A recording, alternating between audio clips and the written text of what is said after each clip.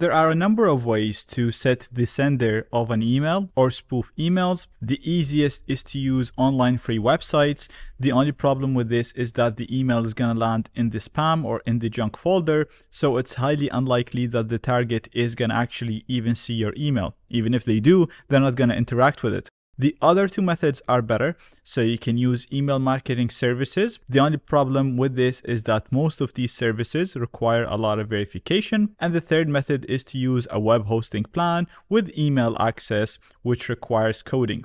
I cover these methods in details in my courses, step by step. And for this method, the third one, I actually share my own code with you so that if you don't know coding, you can do it without having to know how to code. But in this lecture, we're actually going to be covering this method, and we're going to use AI or ChatGPT to actually give us the required code. So you're still not going to need any coding knowledge to do this. So the first thing that we're going to need to do is sign up with a web hosting plan that gives us email access. So I'm going to be using this provider, DreamHost. I'm not sponsored by them. You can choose any web hosting provider other than this, as they allow you to use their mail servers, because all we want to do is send fake emails. And to do that, we need the mail servers. So I've already signed up to this. I'm not going to show you how to do it because it is very, very simple. And once you sign up, you're going to be able to access your dashboard in here. And I'm simply going to go to websites and manage websites to be able to manage the website that this web hosting allows me to use. I'm going to click on files to access the files hosted on this website. You're going to get a nice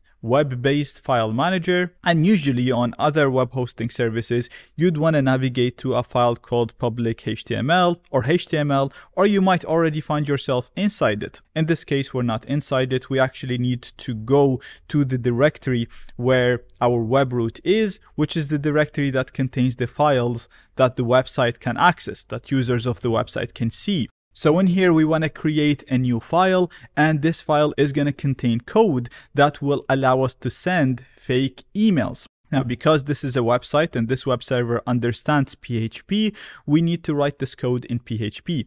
And in my courses, I've actually wrote this code myself, and I've created a nice web interface for it, but we don't have time for all of this in here. Therefore, we're actually going to use ChatGPT to create a simple PHP script that allows us to send emails.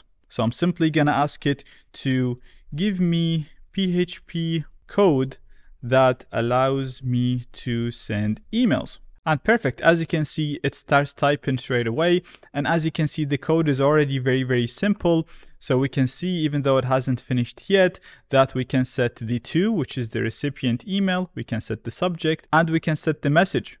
Now, we actually want to send the from, because the whole point of sending a spoofed email to set the from value to whatever we want. So I'm going to ask it, can you modify the code above to allow me to set the sender email and name? And that's great. It's saying that it can do that for us. So let's have a look on the new version of the code.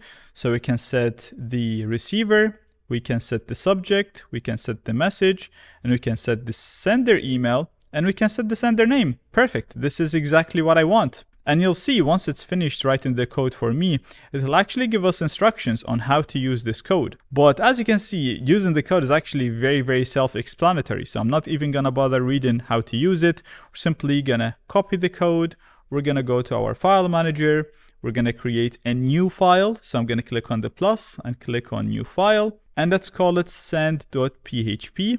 Remember, this is PHP code being executed on a web server that understands PHP. That's why we're doing everything in PHP. So we're going to click OK to create this file. It's going to automatically take me to a web-based text editor that will allow me to modify or add code to this file. We've already copied the code, so I'm just going to paste it in here, and we're going to set the desired values. So the first thing that we want to set is the to. This is the receiver email, and I'm going to set it to my own email because I'm just testing this.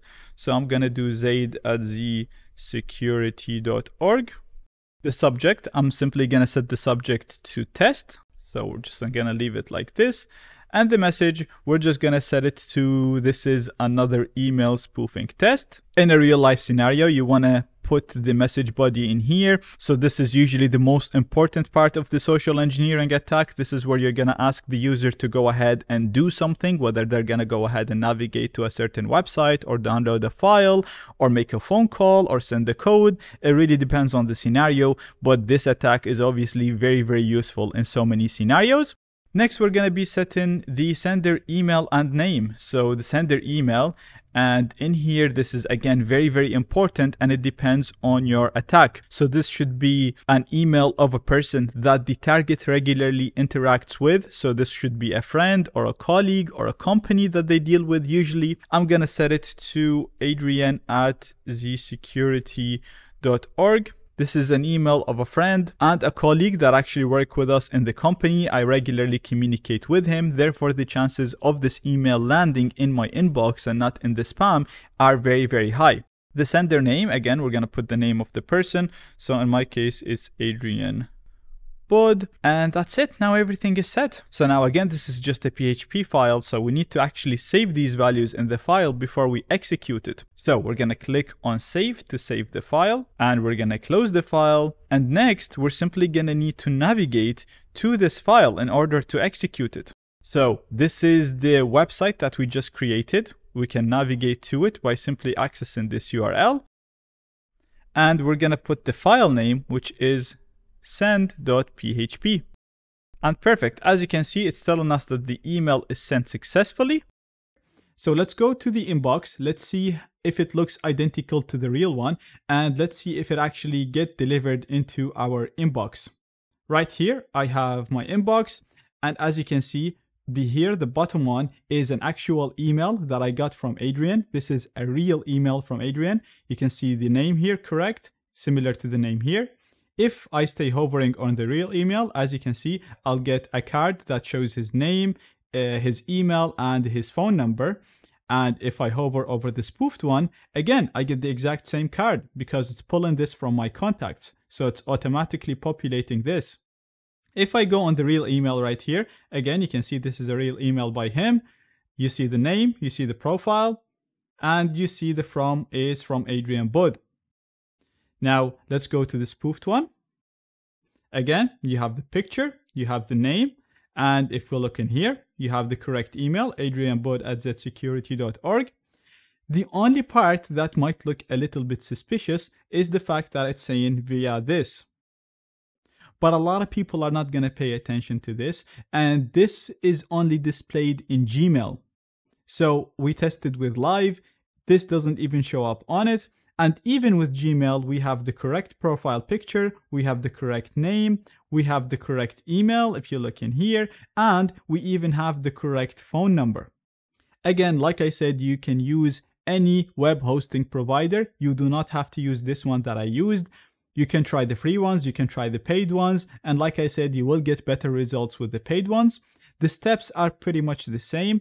The only difference might be the sign-up process and the process of uploading the file to the website.